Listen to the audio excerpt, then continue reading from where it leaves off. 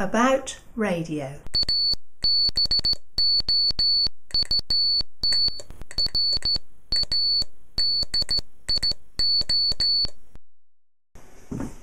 Okay guys, turning my attention back to this beast, I'll have the drill buddy in line here with some bracketry, but the things I need to address are down here. Okay, this is the mast, so the mast will come down there.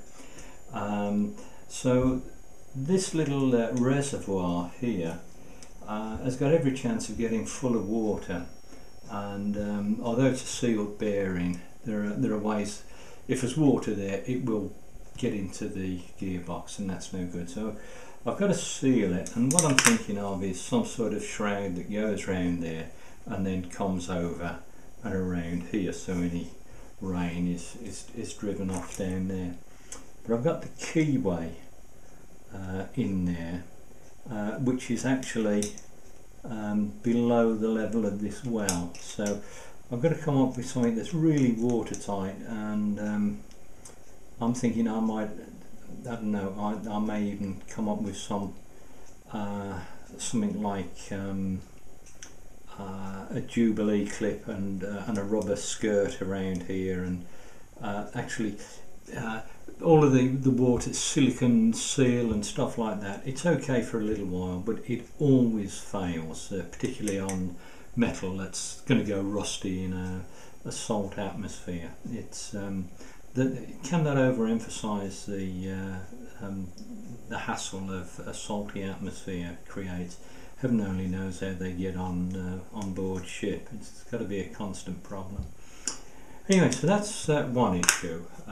It's not the end of the world. The other thing I want to do is I want a positional indicator to actually show which way it's pointing, and you know, you could think of all sorts of complicated gears. You know, you say, oh, you've got this here, put another chain on there, or not. But I'm going to drive something like a 10-turn pot. I'm only going to be using one turn, so a 10-turn potentiometer, and that's got over travel, and then I can trim out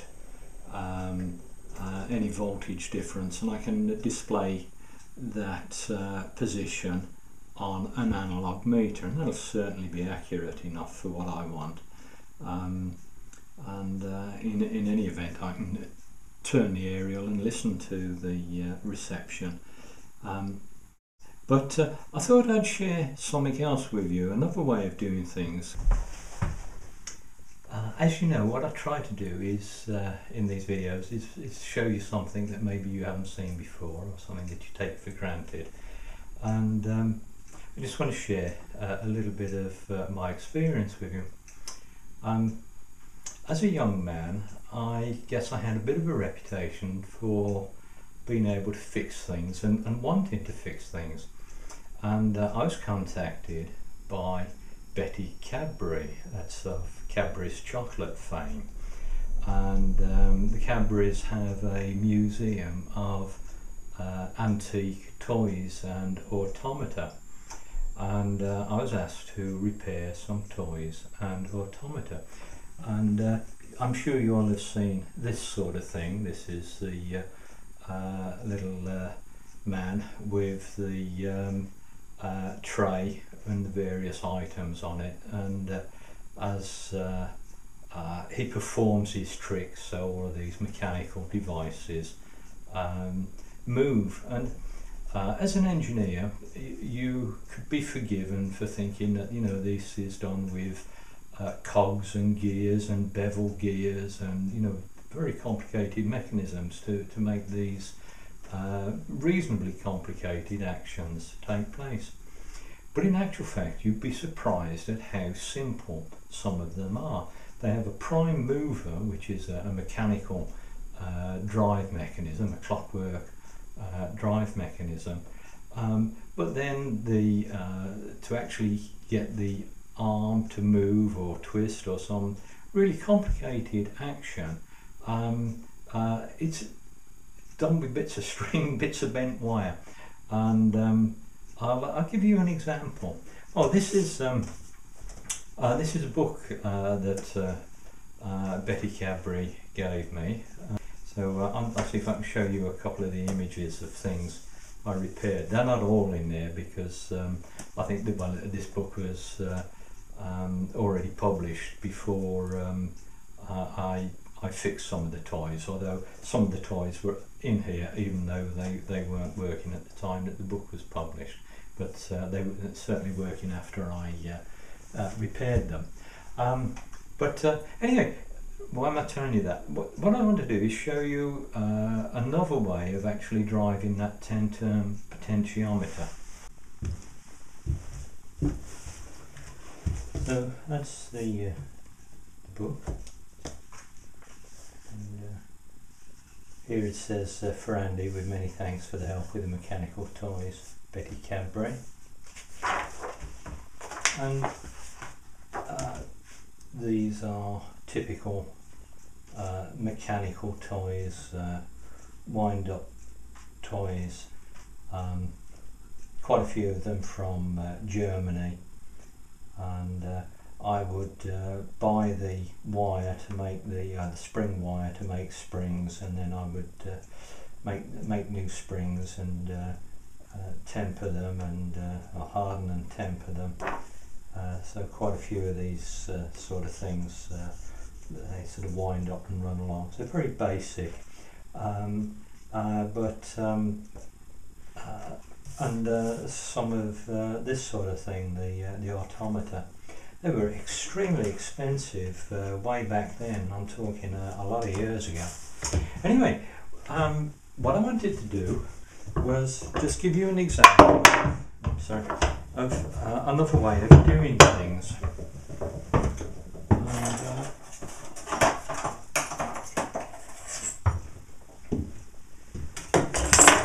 Imagine, I'll just check that we're in shot.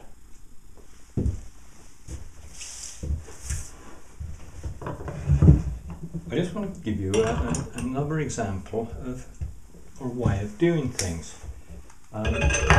Imagine that that's the antenna or the mast, and that if that's the little potentiometer and we want to drive that from there,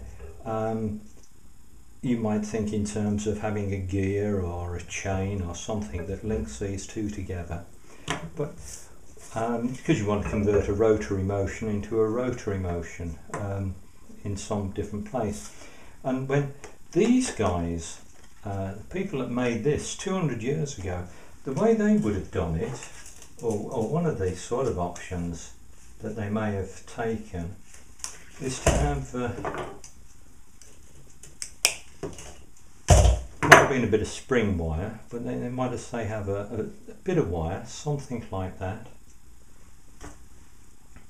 and it would have been twisted round or wrapped round this mechanism here. So let's call that the prime mover, the thing that's going to do the work. And that just stops that from moving round. And let's say we want to come down here and drive our potentiometer down there. So we'll just put that on there as a little flag. Okay. And then all I do is, as the mast turns, so that little device down the bottom would turn. And so long as it remains within its elastic limits, there's nothing wrong with that. So the typical sort of mechanism that you'd find in Automata would be something like this. If it had got to go around, what would happen is it would have a slot in the end. So because as you notice, as this turns round, so this wire raises and lowers. It's got to, because the distance from there to there is longer than it is from there to there. So it simply has a mechanism that this bit of wire would raise up and down, but it wouldn't be able to come out of the slot, and it would simply do that. And say that's what they would have done 200 years ago. So we would probably want to do it now with optical counters or I don't know, magnetic detectors or anything, but they would have used a bit of bent wire. They say so long as you use the wire within its elastic limits, that is, you're not bending it beyond which it can recover, and a bit of spring steel would do that quite happily. Anyway, I probably won't go down that route, but I just thought it's interesting, isn't it? You know, there's what a simple thing, you know. But anyway, when I get round to actually making something, I'll show you. But all I want to demonstrate is you don't have to go with what you always know. You know, this notion of thinking outside the box. I can't help but looking at anything without wanting to know how it's made. And I know when the first time I opened up one of these jokers, I was staggered to see that such, you know, things like this worked with little bits of bent wire. Let's say that's 200 years ago.